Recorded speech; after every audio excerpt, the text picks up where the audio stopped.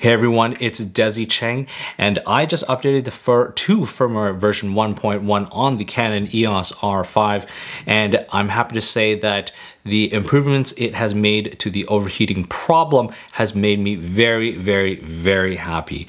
And the reason is just because I mostly shoot in the regular 4K modes.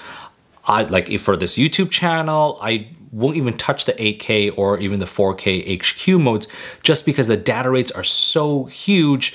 It's kind of unnecessary, and even when I'm shooting my family, it's just I don't need that.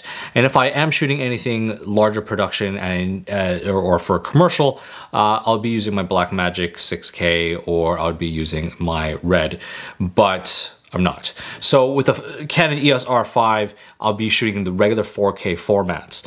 Now, I did a test last night and I shot 4K 60p IPB, and it went about over an hour and 15 minutes, and at some point I stopped it just because I had to go to bed, and it did not overheat, and I was very, very happy. And that was the 4K IPB mode.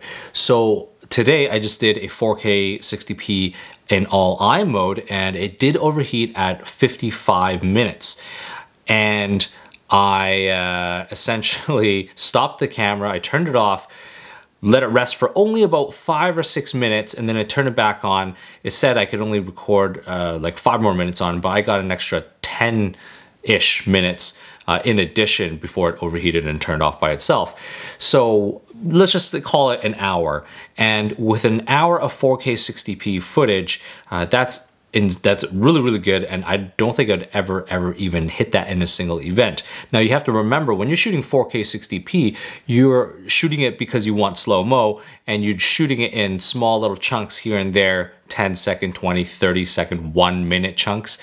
I would never ever shoot it in a vlog style thing like this, just because I'd be shooting in 24p. And when you're shooting in 24p, it's unlimited in terms of it doesn't overheat in 24p, so you don't really have to worry about it. So if I had an hour of 4K 60p footage before it overheated, I feel like that is plenty, because you have to remember that if you're at an event, you're not shooting the entire time.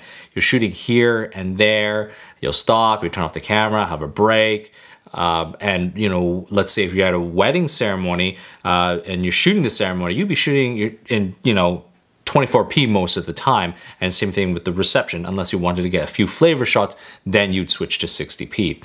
So all in all, I feel like the overheating problem now with the firmware upgrade is not really that big of an issue for me. So, and again, if it really is an issue, then you should just buy a Sony a7S III. Anyways, these are just my thoughts and my experience and my test results that I wanted to share with you guys. So anyways, if you like this, please like and subscribe, and definitely don't forget to follow me on Instagram at Desy31.